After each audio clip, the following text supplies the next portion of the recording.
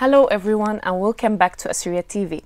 On today's interview, we will be meeting with Afram Yaqub, who just published his own book, The Path to Assyria. This is the book, and congratulations for your new book, Afram. It's really amazing. Totally. Thank you. I have to say, when I started reading your book, at first I was a little bit hesitant. I always think about historical books as a little bit dull, but I have to say, as I went through the chapters, I was more and more interested in the book. So really congratulations for your amazing book. Thank you. Can you tell us more about how did you get the idea of writing this book, or where did the idea come from? It's a tough question, the first question, and the idea for this book actually, the origin started maybe 20 years ago. It started with a simple question of why or how come. Being involved in the Assyrian political arena, I always found myself asking, why don't I see any progress, any real progress, and comparing with perhaps other political movements, it became more and more evident that there's something wrong. Yeah. So this question of why, it always surfaced in my mind, and it became louder and louder until I couldn't let it go. I had to find an answer that I would be satisfied with, understanding really why do we as a nation not progress politically. And as a political national movement. Yeah. So I took it upon myself to really look into these questions and try to find an answer, and it took me about a year to write the book. It was a difficult process because it deals with some tough issues. Yeah. Indeed it does, because throughout the book also I have seen how you have made your analysis about the issue or the anatomy of our situation as a nation, and I have noticed that you came with a conclusion of something called, or a concept of collective victimhood. So could you walk us through what collective victimhood means, or what is this concept? Yeah. It's a central theme throughout the book, collective victimhood. It's a term used by psychologists, political psychologists, to describe a mental state a group of people can find themselves in if they suffer a trauma, which is due to a genocide or a massacre or ongoing oppression. So it's the discovery of collective victimhood is relatively new. Scientists didn't know about this 30 years ago, I think, and more they're finding out how it affects and how it has affected different nations and ethnic peoples throughout history, and it's a central part of the question answering why we as a nation haven't been able to progress. And for me, when I found out about the concept of collective victimhood, it was like finding the last or most important piece of the puzzle, in being able to answer why we find ourselves in the condition or this state we find ourselves in today. Yeah, well, this concept is actually really new also for me and many others. And I think, like I've said earlier, while reading the book and I met this concept, it was something that made me drawn to the book more, to know more about this concept. But also, I've seen that you go against many things that we as a nation know about our own history, and you claim that they are not true. And one example of that is the British betrayal. You say that the British did not betray us, and even though I've heard this many times, like in other Assyrian historical books or with our like parents and stuff, but you go against this claim. Why? Can you explain more? Yeah, it's a tough book to read for if you're an Assyrian and you've been taught to be proud of our modern history, and you've been fed with a certain narrative about our struggle. It's going to be a tough pill to swallow, because none of the things that we've been told about ourselves is actually true. It's not just that the British didn't actually betray us.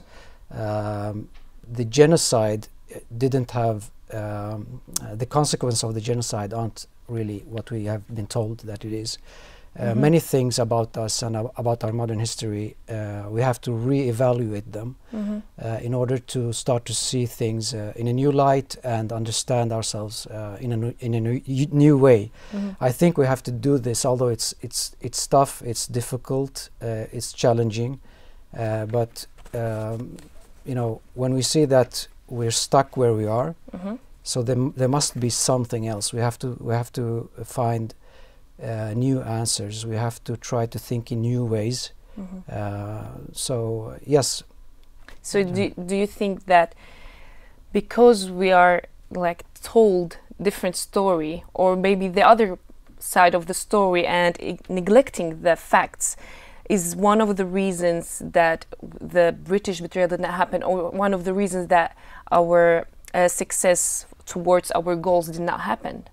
Is this what you're saying? I'm saying that basically the way that we've come to see ourselves and understand our history has been and is still dependent upon the mental state we find ourselves in, which is collective victimhood. We see ourselves, we understand ourselves and the outside world through the lens of collective victimhood. So maybe it's good also to explain more specifically what the concept of collective victimhood. It's a state where you think that you sense that you've lost your agency, you're powerless, you feel powerlessness about yourself, and you feel that you can't really do anything to change your future or your current situation, and that's why you look a lot to have a savior, someone to save you, and you don't think that you own your own destiny. So being dictated by this mental state, it shows how we've come to see the British action during World War I as a betrayal, but it was not. We've come to see that we say that the genocide of 1915 broke our back, and it's basically the reason why we didn't reach our goals as a nation. Well, other nations also suffered genocides and massacres, sometimes perhaps more severe than the one we suffered, and they still progressed politically in different ways. So when you start to look beyond, when you take away the filter of collective victimhood, and you see through this, and you start to see things in a new way. Yeah, it's really true, and I do agree. When I first read, I thought like it was shocking for me, because like I told you before, those informations are like part of our history and that what we know. And then knowing more, this is the thing that I like about the book, that it has not just give you the historical facts, but the depth and the analysis of each historical point of our history. But you also go not just about history, but about the modern situation, and you talk about like there is no real armed struggle for our nation, or that we have been engaged in. All of them are not for us. Can you elaborate on this? Yeah, so in the book I use different methods to reveal how we've been, our actions and our behavioral patterns have been dictated by the collective victimhood mentality. So I use warfare and armed struggle as a clear example, because it shows most clearly how we've been dictated by this special condition. Because if you look at our past 100 years of history, every time we've been engaged in some form of armed struggle or warfare, it has been dictated by something else than our intrinsic drive for independence or nationalistic goals. It's always been dependent upon something else. I give an example of 4 different themes. One is when we've had our backs against the wall and we've been forced to fight just to survive, like some instances during the genocide of Seyfo. And then when we've had external support, like from the British or the French during World War I, or when we've had to fight because of the general context and there's been a general fighting, or we've been forced into the fight by other parties, like in the 1950s, 60s in northern Iraq. And the fourth is when we have been armed by different parties, like we see different guerrillas in Syria and Iraq, some organized and supported and initiated by Kurdish groups, and some others not. But they all of these different situations reveal that we haven't really armed ourselves and waged armed struggle for our own nationalistic cause. It has been always something else. For someone else's intentions. And what I find most revealing is the fact that we haven't been asking the right questions about this. For instance, during World War I, the Assyrian groups that participated in armed struggle alongside the Allies, they were really successful in their warfare. I mean, comparing relative to their numbers, they were outstanding. So, and then we see that they, in May 1918, when the Turks or the Ottomans accepted defeat and basically World War I was over, we see that these forces just stopped operating. They just dissolved directly as soon as the British support or the external support stopped. It's like having some kind of robot or machine where you press the button on and then you press off. So it doesn't have its own motivation or its own power or agency. It's dependent upon someone else giving it support or pushing it forward. So it's really interesting that 100 years has passed since then, and I haven't found any Assyrian asking, but why did our forces dissolve? Why did we stop fighting? Because the British, they had reached their strategic goals. The French, they had reached their strategic goals. Everyone else, we hadn't. So why did we stop? I would like to quote from your book about this subject, where you say, we must bitterly acknowledge that no Assyrian has really fired a single shot for Assyria. The claim is likely shocking to many within the Assyrian movement. This is really shocking. I mean, a lot of people would not just be shocked in a good way. They will be mad or they will be angry that this is not true. How could you answer why this is a big shock for people? Yeah, because I said it's a tough pill to swallow, and I remember when I wrote those exact words, I was thinking that this will be shocking, and this will be people will not accept it, or at least some will not accept it. It's difficult to accept, but this is the hard reality. This is how it is. We haven't fired a single bullet on our own for our own cause. We've always fired the bullets in some other context, for some other reason, for some other agency, not our own. I'm happy to be wrong. If someone could prove me wrong, show me when during our modern history we've really actually fought entirely on our own and entirely for our own cause, nothing else. There's no other directive or And the reason behind this is also the collective victimhood mentality. But when did this mentality develop? I think there's a full chapter where you talk about when did this mentality started, or how did it develop, and why do we still feel this way? Why this mentality or this concept just went or vanished for us?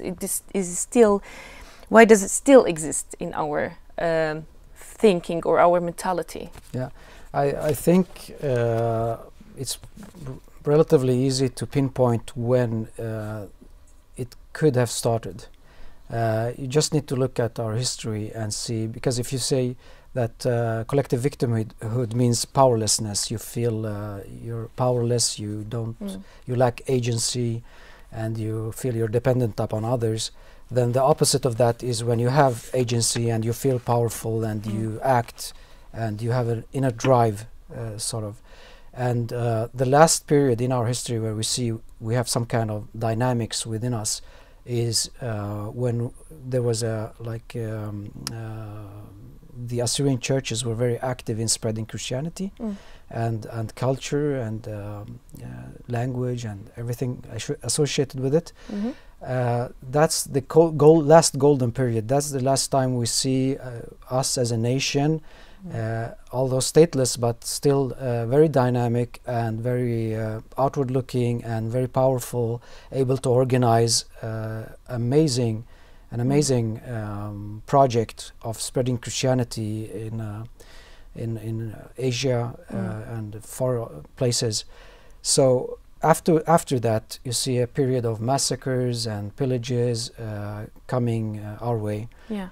And afterwards, the massacres and the genocides continued for 400 or 500 years. It was a very dark and intense period. And then afterwards, you don't see any more dynamics. You don't see any initiatives. You don't see anything that could point to us feeling, any group of Assyrian feeling powerful, or that they could change their destiny, or affect their destiny. So I think we've been in this state for a long time, at least for 500, 600, 700 years, more or less. And I think we've been. It's not a static state. It always depends on the input. So every time there's a genocide, every time there's a massacre, every time there's some kind of oppression on a daily basis, it gives, it's an input. It stimulates the collective victimhood sense, and it reinforces it. So we fell into this state, and we've not been able to get out of it, and we've only gone deeper and deeper because we've suffered more and more oppression and different hardships. Yeah.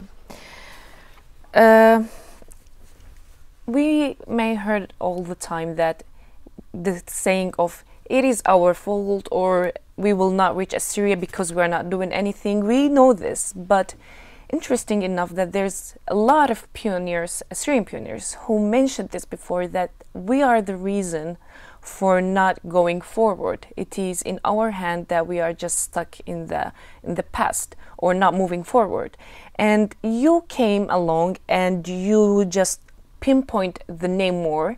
And why do you think that that you put your voice with their, and you agree with them, and you quote a lot of them, like a lot of these Assyrian pioneers who have really mentioned this before. So what is the difference between now and then? And can you tell us more about this quoting method that you made from those Assyrians? Yeah. So the observation of us waiting for a savior or being too dependent upon outside forces, it's nothing that I've come up with. Other Assyrians have observed this, and actually they've observed this almost from day one. We have quotes from Assyrians like Jacques Gorec, who was living in Paris during World War I, who wrote very eloquently to his nation, demanding that wake up, we need to act on our own. We should stop waiting for the British or the French or for decisions being taken in Paris. We have to do it ourselves. We have to rely on ourselves. And you see continuously other Assyrians, perhaps before him, but certainly after him, have been saying this more or less. Different Assyrian leaders have been observing this. And you've also a lot of quotes from different Assyrian personalities who have observed that we suffer from something. You see Ashur Yusuf, who was one of the first victims in the genocide, writing an entire article trying to pinpoint why, as a nation, why aren't we progressing? He was comparing a lot with Armenians, because there were a lot of Armenians living in Kharput, the town he was living in. And so the question has surfaced from time to time with different Assyrian leaders asking them. But I think what I bring to the table is this perhaps more scientific approach, and this hasn't been available for people like Jacques Gorek or others because no one knew about collective victimhood. It's relatively recently it has been discovered. So, you know, Jacques Gorek 100 years ago, he was a little bit accusing his countrymen of being lethargic. They're just lazy. It's the typical Middle East laziness that's stopping us. Others have said that, you know, it's just ignorance or lack of understanding that we have to invest in ourselves and not the others. I say that now we know it's not laziness or it's not actually ignorance either. It's this mental psychological state we've been forced into, not of our own free will. And we're not the only nation to suffer from collective victimhood. You see, it has been very prevalent among Jews, Polish people, Yugoslavic people, and more or less every nation that has suffered a great amount of traumas in their past. But the degree to which a nation is suffocated by this state is relative to the amount of oppression or trauma they suffer. So we have suffered much more and much more intensely and under a specific time period than others. And that's why we've found ourselves really deeply within this state, and so deep that we have been unable to really see clearly that it's dictating every way we are behaving and thinking and acting. Yeah, I think this is the missing puzzle piece of the puzzle. Yeah, but I have to say that even though that we might be called, like there's a lot of claims made, like if the reason is laziness or if it's ignorance, but there have been a lot of Assyrian political movements, and they all like asked for unity and they asked for our rights, even though they did not reach or they did not succeed. You also say that in your book, and you say that unity is just like a waste of time. It does not give long-term success. Why is that? Why, if though we don't have unity, then what is the other solution for that? Yeah. So I think unity is a manifestation of a behavioral pattern that is dictated once again by collective victimhood. Our focus on unity as political movements comes from the idea that if we are united, then we will get help, outside help from outsiders. And it's been told time after time that the reason why no one is helping us, like a big nation coming to our rescue, is because we're not united. If we are united, then we will get help. So it's dependent upon, once again, this thinking of external savior or external help. And that in turn is dependent upon you not seeing that you have your own destiny in your hands. We cannot save ourselves, someone else has to save us, and therefore we have to be united. And the reason why help hasn't come is because we're not united. And all of this is not true. It's just something we've taught to believe, and we haven't been questioning this mantra, but it's completely false.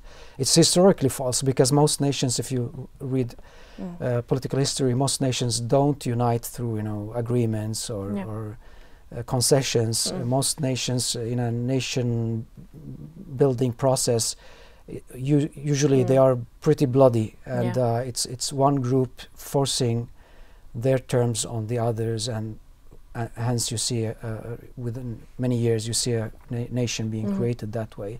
Many nations have really bloody histories. They are very, united today and confident, but it hasn't. There's a stretch to that, and that usually is not like we envision. So this narrow focus on unity is also false. I believe unity comes through success. Success creates unity, and we have examples of this a little bit in our modern history as well. Yeah, I do agree on with you, but we have to admit that nowadays there is such thing called words powers, and these word powers are salvation for many. We see that in Iraq they are demanding for the Nineveh Plains. They want their independence, and those things are not happening because the world powers are not with us, or they are not on our side. So how could we just say that, oh, it's just victimhood mentality, whereas there is this fact of world powers that with their agreement could establish or finish as a minority or a country. So what is your comment on that? I think the world is very complex. There's not one world power or a certain amount of world powers that dictate anything or everything in the world. So it all boils down to self-reliance. A nation's success depends a lot on the level of self-reliance, the amount of self-reliance. So, and self-reliance doesn't mean that you don't seek partnerships and cooperation. Or having allies. Or having allies. Having a project and then seeing who can you work with on this project, because there's always mutual benefit to all different political projects. So sometimes this is easily misunderstood. Like, are you meaning that we shouldn't ever ask for help or work with any other group? No, it means that the starting point should always be self-reliance, and then you should always seek partnerships and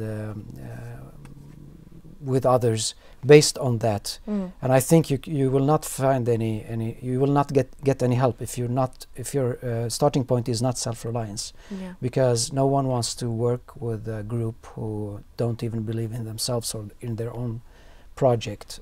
So believing in oneself and knowing what you want and having a project, pushing forward with your own project, that's when you're gonna catch the attention of others who might benefit from your project.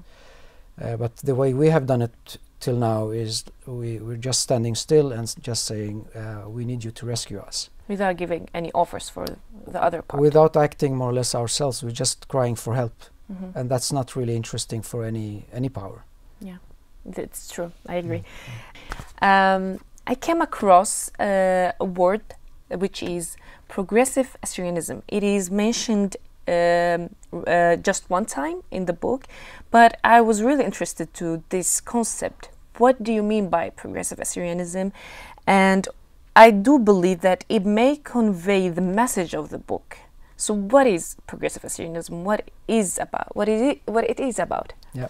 So I felt that the book conveys a message not about only collective victimhood. It goes deeper than that, and it offers a broader analysis of our situation, our past, and our future. And I think I felt that it would be good to have to describe this new mindset or these new ideas with a term. So I think of traditional Assyrianism. That's the principles and ideas that have guided our work as a nationalist movement for the past 150 years. And I think that we need a new ideology or new way of thinking, and that's why I came up with the term progressive Assyrianism, because I think on every point this new way of thinking is more progressive. It offers a new take, different solutions on old dilemmas and questions. So I think it can summarize the thinking in that term. So in the book you have made your analysis, you have given your arguments and the claims that support your argument, and then we come to the conclusion, maybe, or the result, which is the progressive Assyrianism. And you say that there is indeed a path to Assyria. What is that way? What is the path? What is this conclusion that you have reached? I think that we as a nation need to look inwards, first of all. And I think the entire book is about it, about our inner selves, people engaged in the movement and other Assyrians. It starts always within, and you know, our failures are also because of what's been within us, in our minds. So that's the real work. That's where it starts, to change the minds, to get new insights, to re-evaluate, and to ask the right questions, and to seek answers without filters or preconditions. And so that's the path to Assyria, I would say. It starts within us, and then I think it will automatically lead us on the right way, on the right path. We hope so. In my the books sound a little bit gloomy or a little bit depressing for many people. Why do you think people should read this book? Because I think it's a hopeful message, actually. In deep down. Although most of the book is depressing, in that it totally deconstructs much of what we've thought of ourselves and seen ourselves as you know, the so-called national struggle we told ourselves that we've waged. But still, I think overall the message is a message of hope, a message that bears a lot of hope for the future, for the entire nation. So I think people should read it, maybe just to allow themselves to be challenged. Yes. Especially if you've been engaged in the national movement, and if you feel something for your people and your nation, and you've been somewhat asking yourselves, why are we scattered all over the world, and why don't I see any progress, and what's our future? And I think this could be an interesting read. I have to say that I am one of the people who lost their hope in our cause, in the Assyrian cause. But reading this book gave me a new way of thinking. And this is what I think that people would gain from reading this book, is that they will change their way of thinking. They will change their perspective for things, not just being all the time, like you said or mentioned earlier, just being weak, but either is giving us another way to think or look at things, and maybe start to make a real change. And I do now have hopes, this is a really good thing for me. I did think that the book, even though it might be very harsh for many people, or even for me, in the end it did give us some like a silver lining, that there is something that we can make just when we start to look at our issues differently, not just like you said, just being depressed and waiting for salvation. I have to agree with that. I really felt this. The book has been out since last summer, and this is my reflection on the book. How did the people who read the book give you their reaction? What their thoughts about the book? I've received a lot of praise for it, actually, and people find it interesting. The ones I've heard from, and the ones I haven't heard from, of course I don't know, perhaps they didn't like it so much, but in any way I think it's just good to, as you said, to allow yourself to have another perspective. It's not white or black issue. There are many nuances, and there are many ways to appreciate or understand our national cause, and so yeah, overall positive, I would say. That's good. And the book is in Swedish and English, and are you thinking about translating to another version? Yeah, it's being translated to French. Hopefully it will be published in French next year, and also in German. And we're looking to having it translate also to Assyrian, Arabic, Turkish, and hopefully Russian as well. That's really nice, because there is many Assyrians around the world, and I think the book needs to be published out there in the world. If someone wants the book, how can they order it, and do you ship all around the world? They can order it from tigrispress.com, and yeah, from all over the world they can order it. Yeah. Well, thank you for your time, and I do appreciate you being here with us today. And again, congratulations on your book.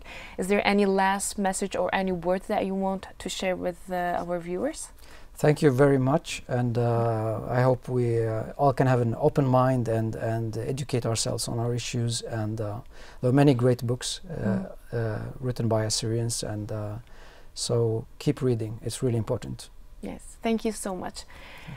Thank you everyone who is watching us from home. Stay safe and see you next time.